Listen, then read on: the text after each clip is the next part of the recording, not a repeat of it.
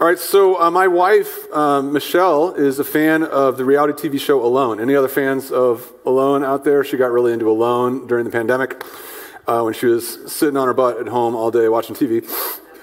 Just kidding, she wasn't doing that. So Alone is a wilderness survival show in which trained survivalists are dropped alone in a desolate wilderness area with a limited number of supplies. Each contestant must brave wildlife, starvation, and weather with basic survival know-how. They record themselves on video, and they're checked in on by doctors to make sure they're not dead. The last person to survive in the wilderness before tapping out wins $500,000. Now, of all the hardships the contestants must endure on Alone, though, the worst is not the bears, the worst is not the cold temperatures, the worst is not the food supply, it's the isolation. No matter how trained these men and women are on wilderness survival techniques, humans are social creatures. They're just not meant to live alone in the woods for long periods of time. Almost every contestant eventually realizes this. One man, a wilderness instructor, tapped out after only 2 days when he realized how much he missed his wife. Another contestant started to crack when, in order to survive, he had to kill a chipmunk who had been, up to that point, his only companion for the weeks he had spent in the woods. Yet another contestant only survived after humanizing a volleyball, so he had someone to talk to. Oh wait, wrong show. So far, nobody has died on Alone, although plenty have come back with psychological damage. At some point, all the contestants realize what the Bible says. In Genesis chapter 2, it is not good for the man to be a contestant on Alone. That's what I want to talk to you about this morning, the perils of being alone. So it's the next installment of our current series, which is called Chapter 2, Slow Walk Through the Garden of Eden. We're studying the early chapters of Genesis here at Rooftop. Genesis, in case you don't know, the Bible much. Genesis is the first book of the Bible. It tells the story of the creation of the world, the creation of humankind. The book sets up the entire plot of Scripture and introduces us to words and ideas and characters that occur repeatedly throughout the Bible. So we might be familiar with these stories, but we might not have ever really slowed down and meditated on them in a way that really changes us and impacts us as followers of Jesus. Now, already in our study, we've talked about God creating people from the dust of the earth and what it means that we are all clay pots. We've talked about the Garden of Eden, what it represents. It represents the temple, the church, where heaven and earth meet. Last week, we learned that the man God created wasn't just the first man. He wasn't just the first gardener. He was the first priest of the garden. We are also priests called to work and keep the garden of the church. But, as we're going to find out this morning, being a priest in the garden isn't a job any of us can do alone. Right, very good. So let me go ahead and read to you our passage for the morning. It comes from Genesis chapter 2, verses 18 through 22.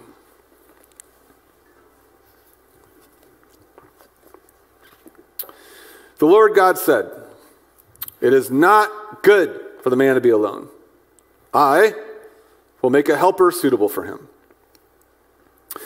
Now the Lord God had formed out of the ground all the wild animals and all the birds in the sky. He brought them to the man to see what he would name them. And whatever the man called each living creature, that was its name. So the man gave names to all the livestock, the birds in the sky, and all the wild animals. But for Adam, the man, no suitable helper was found. So the Lord God caused the man to fall into a deep sleep. And while he was sleeping, he took one of the man's ribs and then closed up the place with flesh. Then the Lord God made a woman from the rib he had taken out of the man, and he brought her to the man. Lots to talk about here, so let's pray. Father, I'm blessed and privileged to be able to stand before my church family, diving into your holy word. Give us humility and open our minds to see what you are maybe saying to us this morning in a way that helps us live more like Jesus. That is our prayer, that we hear what you are saying so that we may live more like Jesus. Thank you for your many blessings that we get to enjoy this morning. Warm buildings, eager volunteers greeting us at doors, watching our children, serving us bagels and coffee. These are all your gifts to us. I pray these things in your name. Amen. So even if you're not familiar with the Bible, you actually might recognize this scene. It certainly has one of the most famous lines from Genesis in verse 18. It is not good for the man to be alone. Now you might recognize this as a departure from the goodness of creation that has been formed up to this point. Everything that God has done in the book of Genesis so far, he has called good. He created the light, and it was good. He created the dome in the sky, and it was good. He created the stars, and it was good. Here, though, we get a record scratch. God sees that the man is all alone, and it is not good. The Hebrew word for good is tov. Everything that God has done is tov. This was tov, that was tov, that was tov, but this is lo tov. Not good, lo tov. Now, why is it lo tov? Why is it not good? It's not good because the man is alone, but why exactly is it not good for the man to be alone?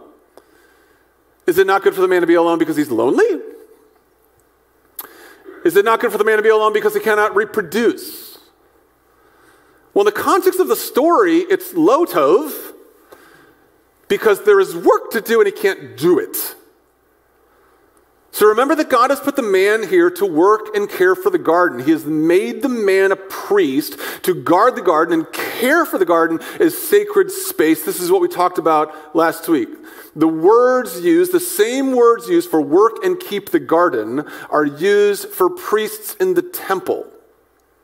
So the first man was just a gardener, but was God's priestly representative to the rest of the earth, called to care for the garden as God's temple. Now I can tell you though, first-hand experience here, being a priest in the temple is hard work. You can't do it on your own. There's lots of work. You got to get the service ready.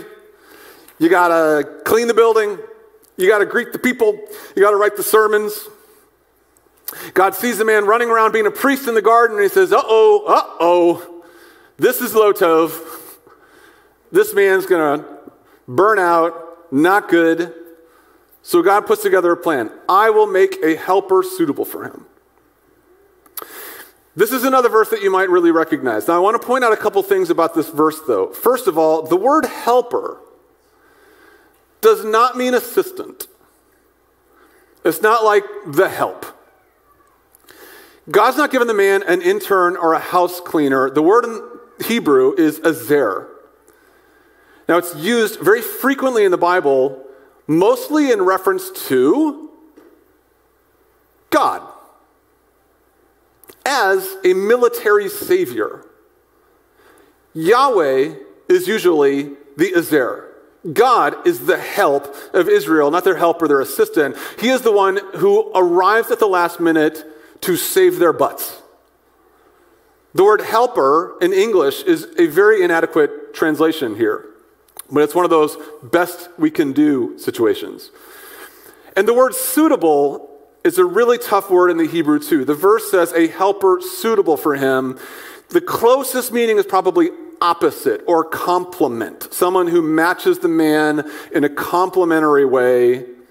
So a suitable helper isn't a worthy assistant, but a complementary partner who literally arrives to save the day. Now, I don't want to get too far ahead of ourselves, but when I think of a suitable helper, I think of our office administrator, Elizabeth Cook. Elizabeth is not an assistant. She is not an intern. She literally comes to the office every day to save our butts. She is our Azer. Elizabeth, our Azer. In any event, seeing the man stressed out by all his priestly responsibilities, which he alone has been given to do, God comes up with the plan. What's the plan? He brings in the animals to the man. This is an interesting plan. Here's what the author says. Now the Lord God had formed out of the ground all the wild animals, all the birds in the sky. He brought them to the man to see what he would name them. And whatever the man called each living creature, that was its name. So the man gave names to all the livestock, the birds in the sky, and all the wild animals. What is happening here? This is an odd moment. Man, I see that you are overwhelmed, God seems to be saying, so maybe this large bird will help you. What do you want to call this large bird? You can name it anything. Ostrich? Okay, strange name, but that's fine. Do you think the large ostrich will help? Okay, if not that, how about this small lizard-like rodent? Do you think this thing will help? What do you want to call it? Pink fairy armadillo? Okay, odd choice. But either way, do you think it will help? Or how about these little guys, these bug-like creatures? What do you want to call them? What? Raspberry crazy ants? You want to call them raspberry crazy ants? Okay, that's fine. Do you think they can help you? What's happening in this moment? Now, it seems to me and to many commentators that this moment is not really about the man naming the animals. And it's not about God suggesting to the man that the Indian-crested porcupine would be a good priestly helper. That's not what's going on. What's happening is that the Lord is helping the man understand who he is and what he needs. This is a lesson. The Lord is teaching the man to understand himself. He brings the animals to him, animals that are living creatures like he is, created from the dust of the earth like he is. He has the man name the animals so that he can understand his authority over them and understand them and see how different he is from them. It's possible that God even brings the animals to the man 2 by 2. This is actually how the animals appeared to Noah just a few chapters later. So if that's what's going on, imagine what would be going through the man's mind as he watches the animals parade by him. I'm different than these creatures. I'm higher, I'm smarter, I'm more divine, and also they have partners. Do I get a partner? Where's mine? This is an early lesson on what it means to be a human being. It means to be not an animal, to rule the animals, but to be a human being also means to need other human beings. To be a human being means to be not alone. Presumably the man learns this, which explains what happens next. But for the man no suitable helper was found, so the Lord God caused the man to fall into a deep sleep. And while he was sleeping, he took one of the man's ribs and then closed up the place with flesh. Then the Lord God made a woman from the rib he had taken out of the man, and he brought her to the man. So with none of the animals really fitting the bill, God gets creative in an interesting way. He makes the man fall into a deep sleep, a supernatural trance. God removes the rib, closes up the flesh, makes a woman, and brings it to the man. I know that we've heard this story before, maybe 1,000 times, but can we acknowledge this is strange? I mean, what? For starters, why a rib? I remember asking this question in Sunday school growing up. Why a rib? My youth group leader, my Sunday school leader, explained that God chose a rib because ribs come from the middle of a person. So a woman wasn't created to be above a man or below a man, but equal to a man. I was like, oh, okay. Does the Bible say that? No, she said, but stop asking questions. I was also told that this story explains why men have one less rib than women, because women stole it from us, you rib stealers. But here's the thing. First of all, men don't have one less rib than men, or men don't have one less rib than women. You can actually just count them and compare. And more importantly, the word used here is really interesting. So if you're reading your Bible, you'll see that there's a footnote by the word rib. And the word for rib in Hebrew is tzilah. And if you look this up in a Hebrew dictionary, tzilah can mean rib, but that's a very rare meaning. And this is the only place in the Bible where it's translated that way, as rib. Far more often than not, it doesn't mean rib, but but it means side, as in the side of a building or a side of beef.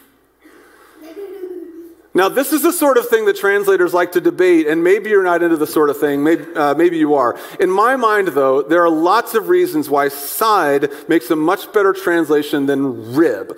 Think about it. What makes more sense here?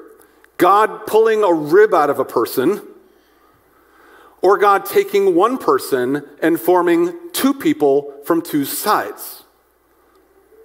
The image just works better. God is taking two halves, two sides from one person and forming two people. God is, forgive me for this, God is splitting the atom.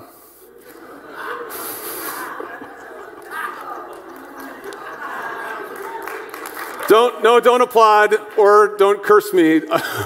That's not original. That's an old Bible joke.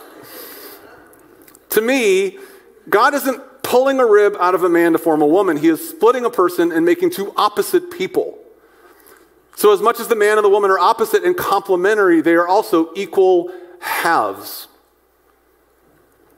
Now, next week, we're going to look at the next verse when the man wakes up and realizes what has happened.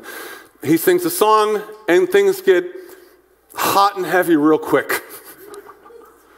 After looking at all the animals, the man has finally found something to be excited about. But first, I want to talk about what all this means for us. Now, you might know that not only is this a very interesting story, but it is also ground zero for a lot of debates that Christians have concerning the relationship between men and women, husbands and wives. The New Testament authors actually reflect on this scene on at least a couple occasions, drawing their own conclusions about men and women. Some people, for example, read this story and think that the story means that God has empowered men with a greater amount of leadership and authority in the home, the church, and society. And they think this because the man was created first, the woman was created as a helper out of the man, and also because the woman was the first one to sin in the next chapter, which we'll talk about eventually. Others think the story emphasizes the equality of men and women. The first man isn't really the first man, but the first human, which is what the word Adam can mean. Also, the woman was created to be a co-priest with the man in the garden, not an assistant. And the woman doesn't come out of the man as much as the man and the woman come out of each other. Huge books have been written on these questions. We are not going to solve it this morning. In fact, the reason the debate about the relationship between men and women is so intractable and so complicated is because stories like this one in Genesis can legitimately be interpreted either way. You can read this story and think it teaches equality between the sexes, or you can read this story and think it teaches male authority. We just all have our theological eyeglasses through which we interpret complicated texts. But that's all I want to say about that. Because honestly, I don't think male and female relationships is the author's main point here.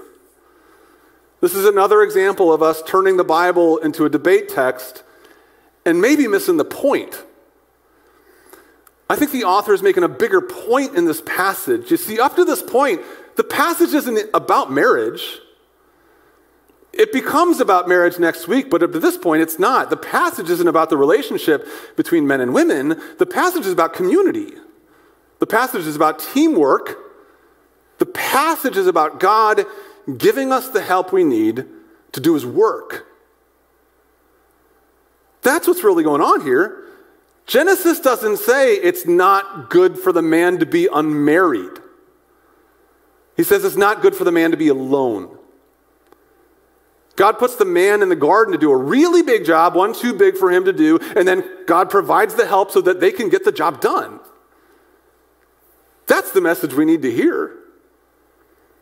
You see, we all have big jobs to do, like we talked about last week. We're all gardeners in the Garden of Eden. We're all priests called to work and keep the garden. Now, I'm talking primarily about the church. The church is the garden of God. We are the place where heaven and earth meet. But there are other gardens too. I mean, your family might be a garden where heaven and earth meet. Your place of business might be a garden where heaven and earth meet. Your literal garden might be a place where heaven and earth meet. But you can't do it on your own. You need help. And God wants to give it to you. How does he do that? Gives us each other. Gives us communities, gives us spouses, gives us churches, gives us friends. God knows more than anybody that it's not good for people to be alone. I mean, God himself is a Trinitarian being who lives in an eternal family of Father, Son, and Spirit. God does nothing on his own, and if God doesn't do anything on his own, he knows we can't, so he gives us the help we need in each other. Now, that doesn't mean that it always plays out perfectly. You see, we are human beings. We don't always live the way we were designed to. Even though God gives us helpers, so many of us still live our lives alone. Even in this room, even as we sit here surrounded by people, I would hazard to guess that a very high number of us feel alone right now. We are overwhelmed by the challenges of life, lost in our own problems, doubtful that anyone cares or understands or can do anything to help us. Even though we're surrounded by people, it's very easy to feel alone in a crowd. It's very easy to feel alone in a marriage. It's very easy to feel alone in a family. It's very easy to feel alone in a friendship. It's very easy to feel alone in a church. Like you're lost in the wilderness with nothing but chipmunks and volleyballs to keep you company. How do we get the help we need then? If God promises to give us helpers, to give us help, how do we get it? Well, that's what I want to talk about with my remaining few minutes. I want to talk about the two things God requires from his people in order for us to get the help we need from each other. I want to talk about receiving help and giving help. First, receiving help. I've already pointed out how in Genesis, God seems to set the man up to see with his own eyes how he needs help. He has a huge job. He gives him a huge job to do and watches as the man realizes he can't do it. The Lord brings him the animals for him to interview as possible helpers, leading him to the conclusion that none of them can be the help he needs. This is what good parents do, by the way. They teach their kids how to ask for help, which starts by helping them understand that they need help. This can be a hard lesson for children, though. When my kids were little, for example, and they were doing a job or a task or something, if you're a parent, you know this, they didn't want your help. Whether it was building blocks, planting flowers, baking cookies, they would constantly turn me down. I can do it myself, they said. I knew they couldn't. They're 3 or 4 years old. They're going to screw it up. But they need to realize that on their own. So Michelle and I would just let them burn the cookies.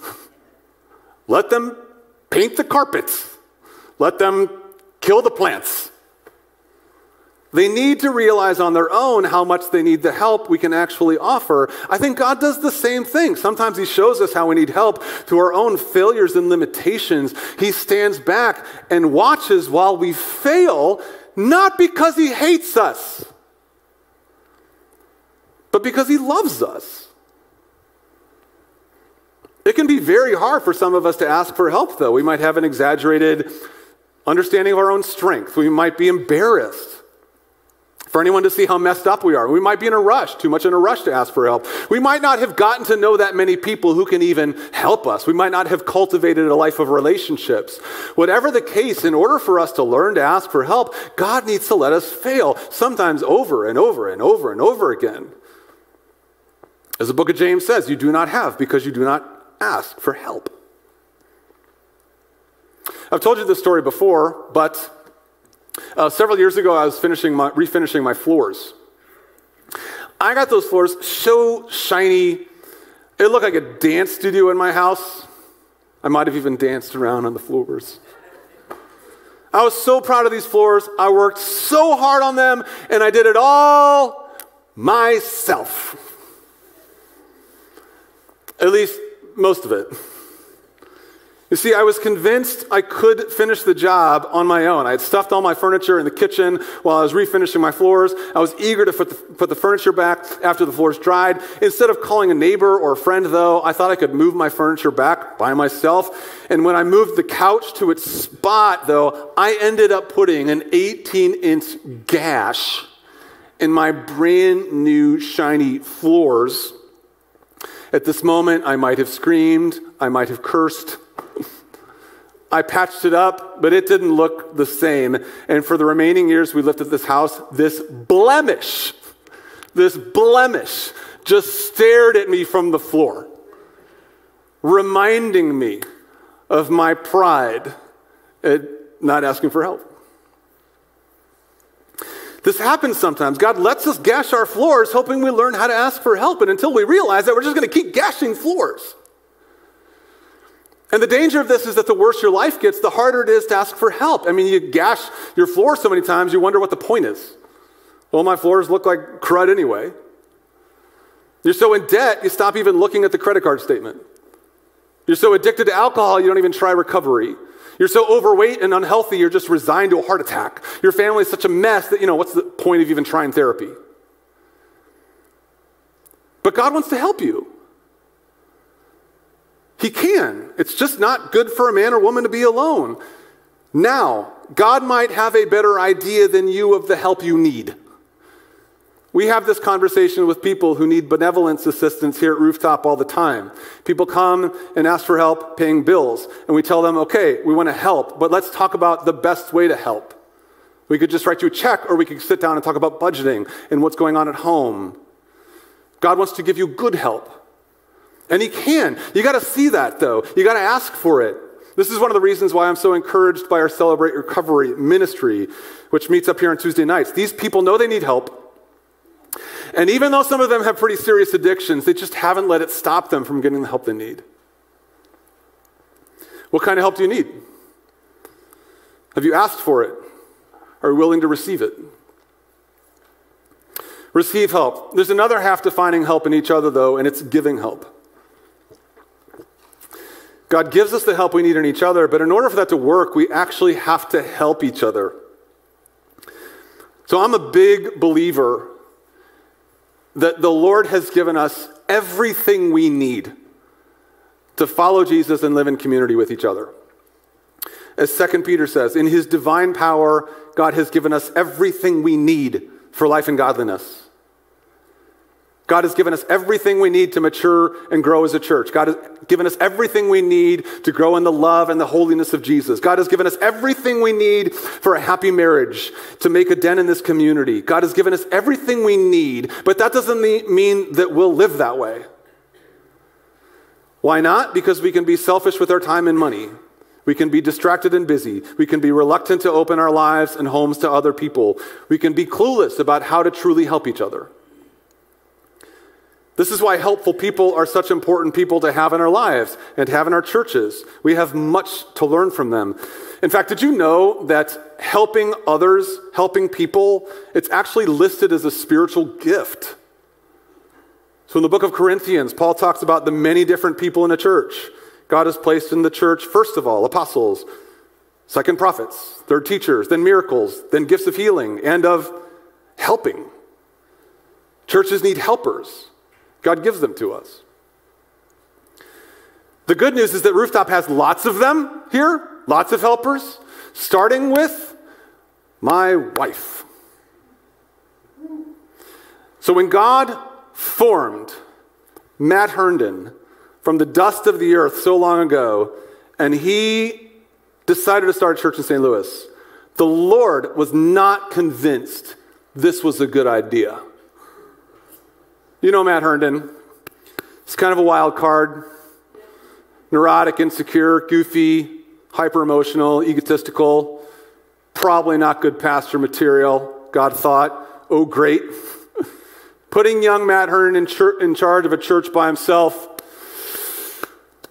Low tov. Low tov. Not good.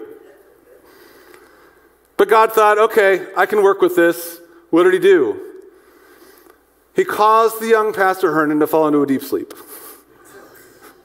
He took from him one of his sides, ribs, doesn't matter, patched up the flesh, formed a woman named Michelle to come in and help. And at this point, the Lord knew that Rooftop had a chance.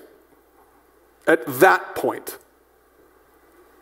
Was such a woman of intelligence and competence and compassion, a woman who could ride in to save the day on many occasions. He knew Rooftop had a chance. You see, among my wife's many gifts is the fact that mostly, Michelle is a helper and is there. If there is a need she thinks she can help with, she will try. She led our kids ministry in the early days. She cooked meals for many hungry families. She's watched kids and volunteered at countless events. She has made hospital visits for sick congregants, taken late night phone calls about medical situations. When it was announced that we needed help in the tech booth on the projection team, despite her many Sunday morning commitments, she agreed to help. So your pastor's wife sits there right now clicking slides so you can worship and learn. And she's not even asking for applause or thanks. But you can thank her if you want. In fact, on your way out, she's right there. Just thank her on your way out. But she's not the only one. The reason Rooftop is a healthy church family is because God has given us the help we need in each other, and a lot of us have taken up the call, but not all of us, and maybe not you. And so we're all giving the help we can to each other. The work won't be done. And we'll all just feel a little too alone in the woods. We're going to close this morning by singing a song together which reminds us of these things. It's a song about how in Christ we are never alone. Even when everyone abandons us, our friends, our family, we are never alone. The Bible says this too. I've been reading through the Psalms recently in the morning, and I read this in Psalm 27 recently. Hear my voice when I call, Lord. Be merciful to me. Answer me. Do not hide your face from me. Do not turn your servant away in anger. You have been my helper, my Azer. Even if my mother and father forsake me, the Lord will receive me, and I will see the goodness of the Lord in the land of the living.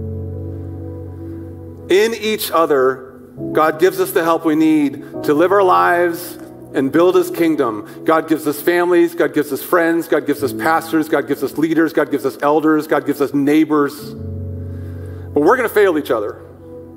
We eventually do. We don't come through, we drop the ball, we miss the call. God won't, though. He gives us the help we need. In Jesus Christ, who died for our sins and lives by his Spirit in our hearts, he gives us the help we need if we receive it.